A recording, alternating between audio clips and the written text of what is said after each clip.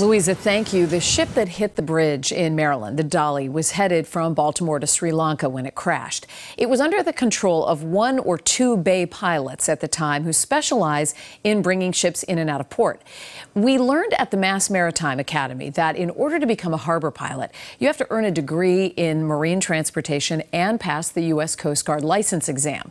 You then spend 10 to 12 years gaining experience and working your way up to additional responsibilities. Some pilots earn their unlimited master's license, which means there are no limits on the kind of vessel they can pilot. WBZ's Christina Hager is live at Mass Maritime tonight. And Christina, I know you got a chance to actually see some of the training. Right, Lisa. We are overlooking Buzzards Bay here at Mass Maritime Academy, and we're standing in the building that houses the ship simulator, the next best thing to being on a real ship when it comes to training. So realistic, we even felt a little seasick. Right here, our speed through the water is 8.6 knots. And if we look out over the side, you can actually see that we're moving at a fairly decent pace. Spring lines fore and aft. This is how future mariners at Mass Maritime Academy are introduced to the challenges of navigating through a major bridge, a video game quality simulator to prepare for real-life scenarios that are far from any game. It's extremely challenging and takes years and years of experience and training in order to be able to do this safely.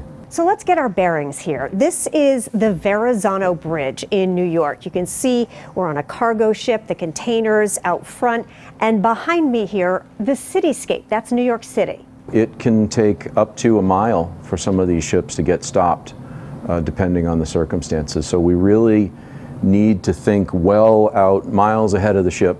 You can see why this hits home here, where ships regularly move through Cape Cod bridges, some 60 miles south of the major cargo pulling into the port of Boston. You get all that force, all that momentum, just sliding through the water. And Captain Angel Montanez is an assistant port engineer here in the port of Boston. if you're going so fast in the water, you just don't have brakes. You just can't stop, or let's say, drop the anchor, swings around, or stops it from going in the direction it's going. It's too late. A tragedy that instructors here hope the industry can learn from. Certainly we try to prepare our cadets for these type of scenarios, and that every ship has emergency procedures for these type of things.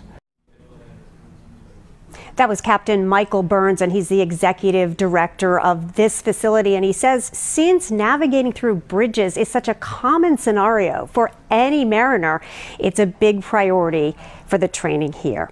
Live in Bourne, Christina Hager, WBZ News.